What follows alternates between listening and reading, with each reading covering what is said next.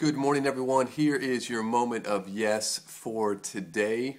Okay, here is a question for you.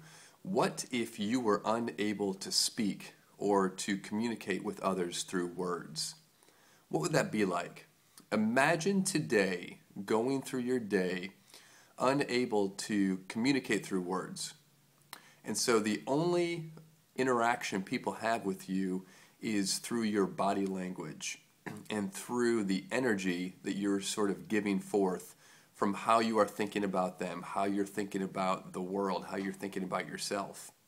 What would that message look like to others? What would they feel? What would they see? What would they pick up? In reality, that's the message that we're sending all the time. We think that just because we're thinking one thing and we say another, well, that's the impact that we leave with people. When in reality, we all have the ability to actually understand how someone really feels despite of the words that come out of their mouth. So today, why don't you try this? Just try to notice the thoughts that you're thinking about yourself, the thoughts that you're thinking about others, and how you're interacting with them minus the words that you're actually speaking. What are they picking up from you? What are they getting? What are they feeling? What is the true message that you're sending? Think about it. That's how we interact with each other on a daily basis.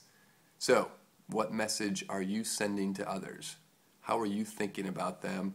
Are they really feeling your love? Have a great day, everyone. Have fun. That's your moment of yes.